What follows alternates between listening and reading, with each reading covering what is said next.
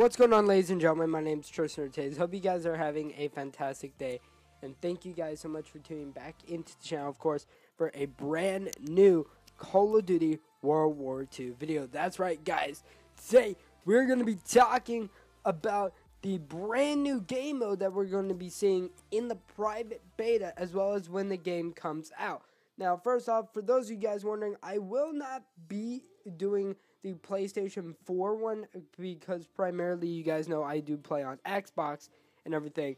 But when the Xbox beta does come around, I'm going to try and live stream for you guys. I'm going to try and do a lot of other stuff for you guys and everything like that. So before we get into it, if you guys could leave a like on the video and subscribe to the channel if you're brand new, that'd be awesome. And with that being said, let's get into the video. So as I said, today we're going to be talking about a really interesting and really cool game mode that is going to be in the beta and in the actual game when it comes out. Now this is called War. Basically, War casts you as either the Axis powers or the Allied powers in a scripted scenario.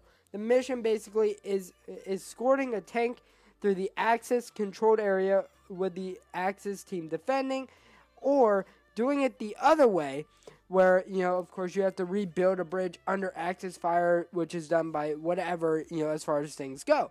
This is actually kind of cool because, of course, each objective is timed, and failure to complete a section within the set amount of time means that it can become a victory. So, say, if you aren't able to do it on the Allied side, it becomes a Axis victory for at least that mission.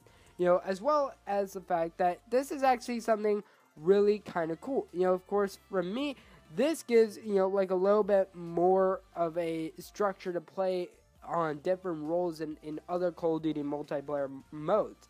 You know, this is something that we really have never ever seen before when it comes down to it as far as things go.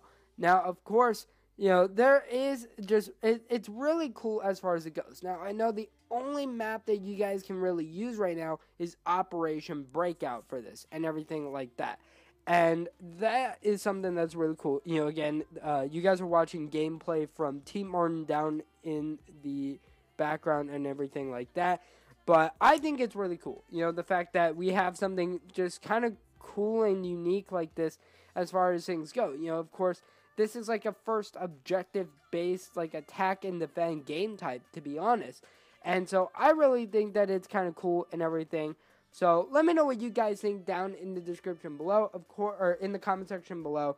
And of course, if you guys are on PlayStation, what do you guys think about the beta so far as of right now? I know it went up earlier yesterday, but, you know, everything like that. So I'm going to leave you guys with a couple minutes left of the gameplay to just watch and have fun and everything like that.